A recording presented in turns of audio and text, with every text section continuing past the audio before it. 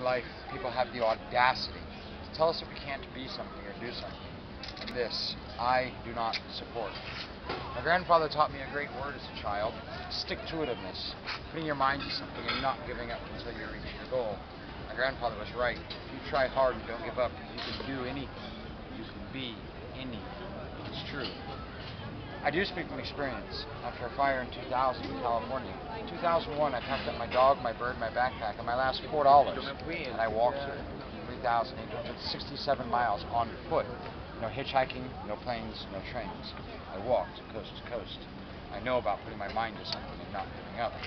This is a story of a coconut palm. You want it to be something.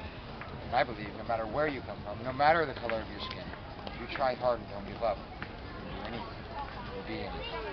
The story of a cocoa palm who had a dream. You see, there once was a cocoa palm that lived by the sea, ever so high, in a coconut tree. One day the palm said he, it's a fish that I want to be, just like those beautiful fish that swim in the sea.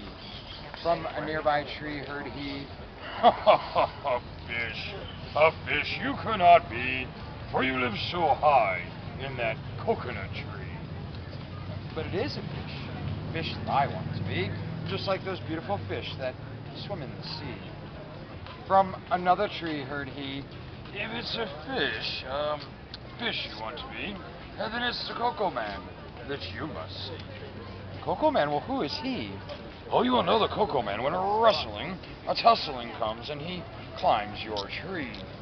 Well, days went by and days got long. Then one day came a rustling, a tussling, even a song. It's the Coco Man has come to climb my tree. Oh, Mr. Coco Man, it's a fish that I want to be. Coco Man took the palm, he slid down the tree. I said to him, if it is a fish, truly a fish you want to be, a beautiful fish you will be, just like those beautiful fish that swim in the sea. This is a reminder for you that you can be anything you want to be. This is Catalina Centi on the search for everyday heroes, standing here with Dave. Can you tell us what your business name is? My business is Coco Loco, because cuckoo for coconuts. Doing, doing, doing. You'll be seeing his work featured soon in the Everyday Hero marketing offices. Thank you to Marquee Photography for sponsoring this shoot, and we will see you later.